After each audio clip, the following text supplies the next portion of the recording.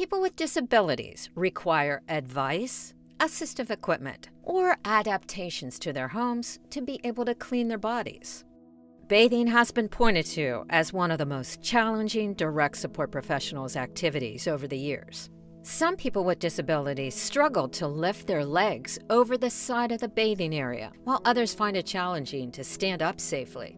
For some, the slippery surface is just too dangerous. Most of all, it is a concern if there is a mobility or a balance problem, or the fear of falling is just too high. So, how do you handle this? We are First Choice Family Services, and here you're going to learn about assisting someone with developmental disabilities complete daily hygiene. Most beginning DSPs, when facing bath time, adopt a "let's see how this goes" mentality.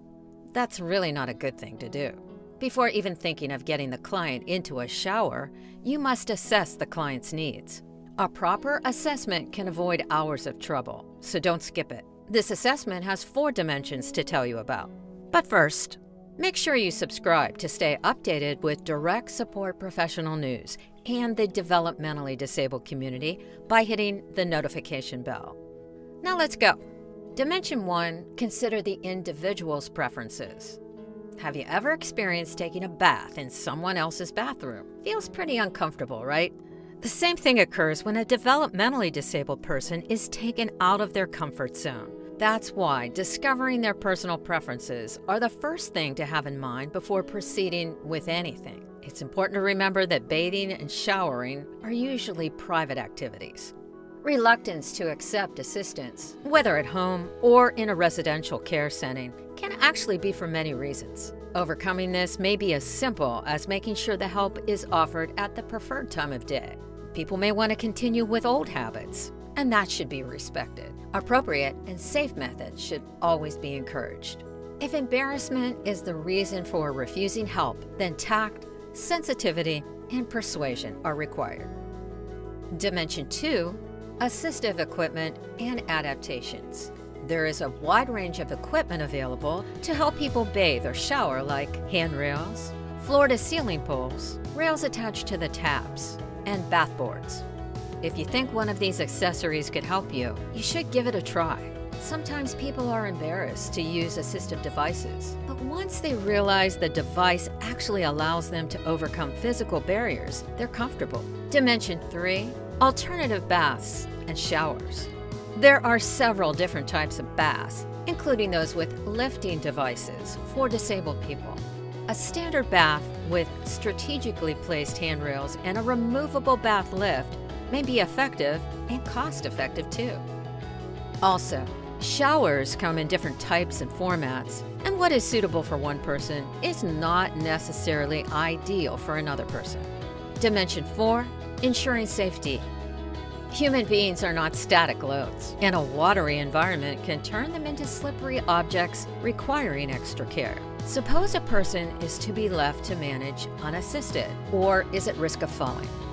In this case, a risk assessment of his or her abilities should be undertaken, documented, and reviewed often. A confused mobile person should never be left unattended during bathing. Direct support professionals must move people safely using correct handling techniques. Also, notice that manual handling should be kept to a minimum. But at the same time, it's also essential to ensure that safe transfers into the bathing area are possible. More than a third of all injuries lasting over 3 days, reported each year to the Health and Safety Department, are caused by incorrect manual handling, so please be careful. Conclusion. So there you have it. Now you can call yourself an expert on assisting someone with a developmental disability complete daily hygiene. And the 3 things you can take away from this video are: assistive equipment can prolong independence. Make bathing pleasurable by adopting a facilitative and positive approach. Get services. If you have a developmentally disabled family member who needs support, please click below or in the description to get uncompromised DSP services. Become one of our staff. Remember that the First Choice Family Services doors are always open for results-driven professionals. Feel free to show your support to the developmentally disabled community by donating or participating in our charity and campus ambassadors programs. Get involved. Be social. Finally, get in touch with us through our social media channels to be updated on the news in the DSP industry and the developmentally disabled community. And if you like this video, please share it with your friends in need of a job after you subscribe. Thanks very much for watching. And remember, First Choice Family Services is your information resource for the DSP industry. Like, subscribe, and hit the bell notification so you can stay connected.